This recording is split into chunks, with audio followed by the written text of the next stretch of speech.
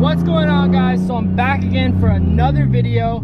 I know I've been gone for about 2 weeks now. Sorry about that. I was sick for one of the weeks, and then I hurt my back the other week. But I'm back now. I'm gonna be trying to upload either every day or every other day.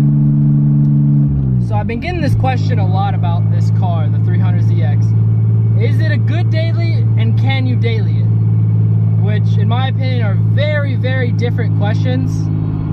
A good daily, I would say, not really. I mean, it's an okay daily. You don't get really good gas mileage.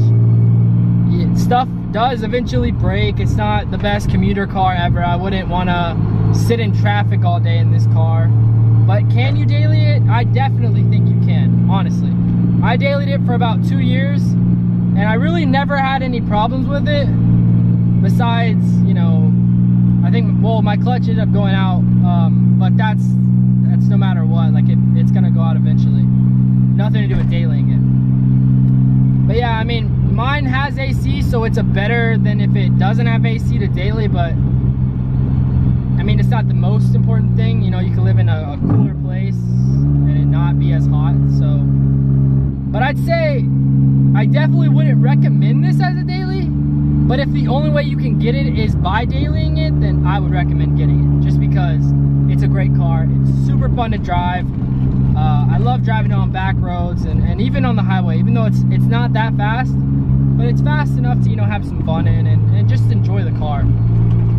But for sure you can daily it. Like, there's no question about that. It's an okay daily. I'd rate it at like a 5 or 6 for daily ability. If that's a word, I don't know. But yeah, so it's hard to say. I mean, a lot of people are like, hey, if I get this 300, can I daily it? And the real answer is, you can daily anything. But if you buy a 300 for really cheap, that has a lot of miles, don't expect to have no problems. It's like any other car. If you have a lot of miles on it, you're gonna have more problems. The lower the miles, majority of the time, the less problems. Make sure all the maintenance stuff is up to date, everything is up to date, and you should be fine. It shouldn't have any issues.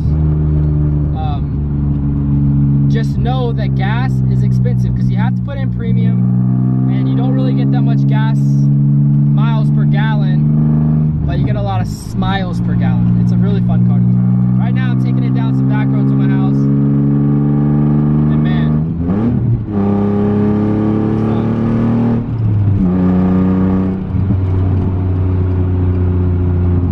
But yeah, guys, so if you're on the fence about getting a 300 and you don't know if you should get it and daily it, my best advice is don't daily it if you have to, but if you have to, still get the car and daily it.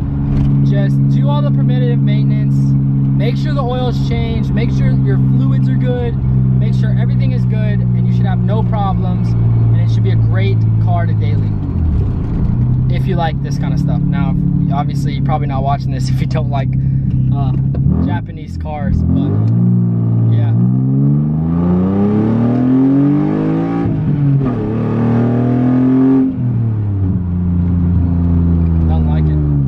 That fast, but man, is it fun. Yeah, guys, I think that's gonna wrap up today's video. I know it was a short one, but I just wanted to address that for all the people that's been asking me this question.